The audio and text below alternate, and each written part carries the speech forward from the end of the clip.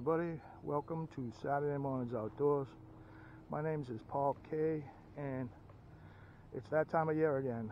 We are back on the canal, beautiful Cape Cod Canal in Sandwich, Mass at this time, and we're going to start the Striperquest series, so stay tuned, and we're going to start with some of the educational stuff about this Cape. So this video is going to be based on people that are going to come down to the canal to fish for the almighty striped bass and the other species that are inherent in the canal.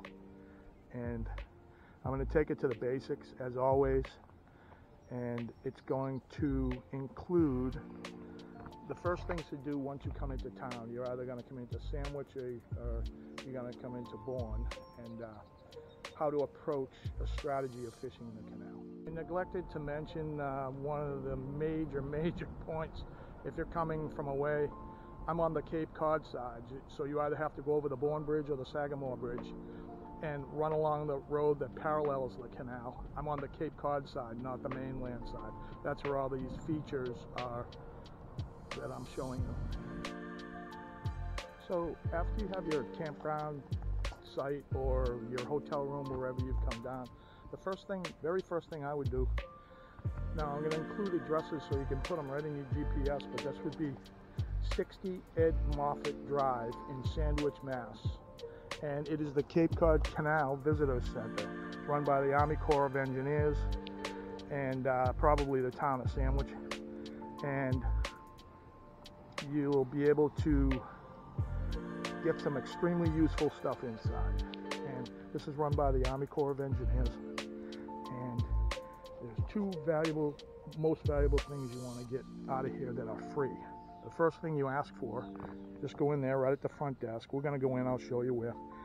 It's called the Cape Cod Canal Tide Table Chart. And if you're serious about fishing the canal, this is the Bible right here. This gives you the tides for the whole season of the year.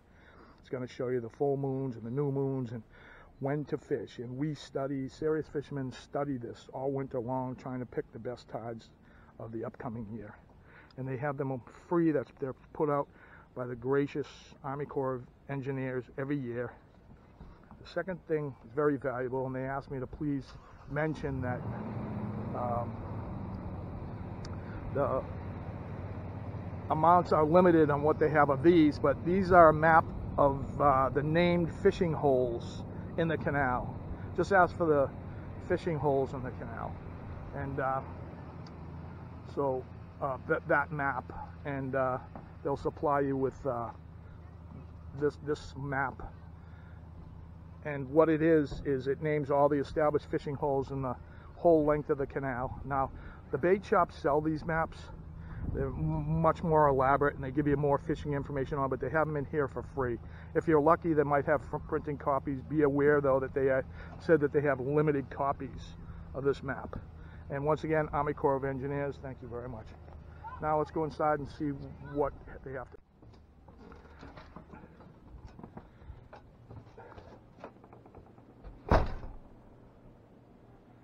So this is where you'll find the tide table booklet, and like I said, they only have limited amounts of the printed, but these fine attendants will see if they have those in stock. Otherwise, you can get them at the bait shops. So inside the museum is going to have a full overview of how and why the canal was built historically, and many interesting displays. The history of the Cape Cod Canal, and it's a very interesting place to come into. And by the way, it's free of charge. One of the best displays that I always loved in here is the different types of knots used in nautical times. And it's pretty elaborate and pretty, it's actually very beautiful. This is a huge mural showing the fish that are available in the canal.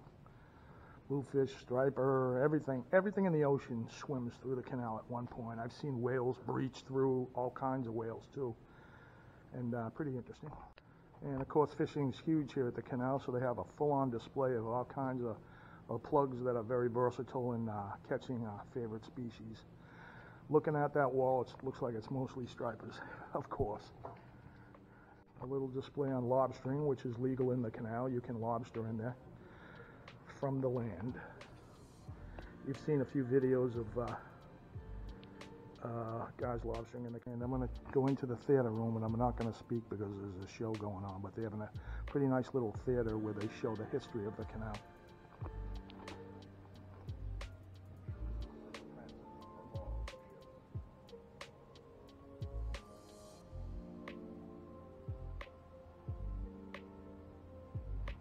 And they literally have a full-scale patrol boat style, relatively old school, but I'm in the helm, and you can tromp around in this thing and see what it's actually like to be on an actual patrol boat that comes around. This very important display is the marine traffic control and how they navigate all the large ships that come through here and small ships. Every inch of it is under surveillance for safety purposes also, of course, and it's a quite sophisticated monitoring system that they have in the navigation and fitting the right ships and amount of ships coming through at the right time so that there's no hazards. So the most important takeaway from stopping here first is you want that tide table chart and the fishing map, and this will give you a beautiful overview and a wonderful setting of why and how the Cape Cod Canal exists. But like I say, you're after the tide table chart, and you're after the fishing hole map. So as long as you're here, before I recommend any other first stops, the museum is on the other side of the basin where the boats come in. The first stop for fishing you could possibly come is this Sandwich Recreation Area, very popular spot. Very popular spot to fish. It's somewhat like a jetty and it's somewhat like a pier. Comes out over the water. When the stripers are running, there's tons of people here. It's almost combat fishing. This is the equivalent of the railroad bridge on the other end. When it's busy here, it's wall to wall. But you can see the depth, pretty significant as it goes out into the canal. The only thing I don't like about here is unless you can fish here when you get a striper. You can either use a landing net, a hoop net, and you pull it up with a rope. Most guys just drag it over here, lead the fish over here, and then you have to run over to the rocks and pull the fish up in that way. And it's a little difficult when there's 800 people fishing here. But there's a reason why it's an extremely popular spot, because they catch tons of fish here. But it's the Sandwich Recreation Area. So giving you the honest truth, these are Sandwich, Sagamore, and Bourne. These are all high-end tourist towns. So if you're a fishing guy and if you stop in any of these restaurants, some of the best seafood there is around, and you know, in this country, if not the world, is Boston and this area, Cape Cod. But bring your wallet. And same with, you know, I mean, you're going to go to McDonald's. These are all tourist areas. You're going to pay $9 for a hamburger that's worth about 33 cents. On the road leading out from the Sandwich Recreation Area back to the main highway, there's going to be a Stop and Shop. It's our local supermarket. Go in there and buy all the munchies you can eat all night long when you're night fishing or day fishing, whenever you're fishing. But that's how we locals do it. You know, if you're hungry, get your food at the supermarket. You know, get your junk stuff that you're gonna munch on through the night. And there's not too much reasonably priced food in this area. There's tons of every cuisine that you want or need, but bring your wallet. So if you have bottomless dollars, go there. But we generally buy our junk at Stop and Shop. Just trying to help. It's how the locals do. So this is the Bourne Recreation Area, and this gives you access to the access road. And not only that, of course, anywhere you see these these abutments that hold up the bridge, this is the Bourne Bridge. either side of those is holes, great fishing. I'm considering doing all the named spots. I'm considering doing a video on each one of the spots to clue you in on how to fish them and where they're located. And so please stay tuned, like and subscribe. But this is the Bourne recreational fishing area, and all along here is striper heaven. So at 265 Main Street in Buzzards Bay, I'm not sponsored by anyone, by the way. None of these, they're just places that I go to and I have been going to for 45 years. So Red Top Sporting Goods, one of the premier fishing bait and tackle and marine stores probably in New England. This is world known, like Montauk and all up and down the East Coast. They have their best shops. The owner's name is AJ, and freshest bait, every kind of tackle you can imagine, custom rods, high-end rods and reels, middle rods and reels, low-end rods and reels, all kinds of fishing gear and everything. And once again, I'm not sponsored by anybody, but this would be your second spot. There are other bait shops in the area. These are the two main shops that everyone goes to. If you're fishing in the Bourne side of the canal, Red Top is the place to go. If you're fishing in the Sagamore side of the canal, Canal Bait and Tackle is the ones that I go to. And this particular shop here has the greatest sales. They're not overpriced, they're reasonable, and once again, I'm not sponsored. I just love this place. It's a fairly run, and AJ does a great job at it. Red Top Sporting Goods. So the third and final stop, if you're fishing the east end, which is Bourne and Sagamore, world-class tackle shop is the Canal Bait and Tackle.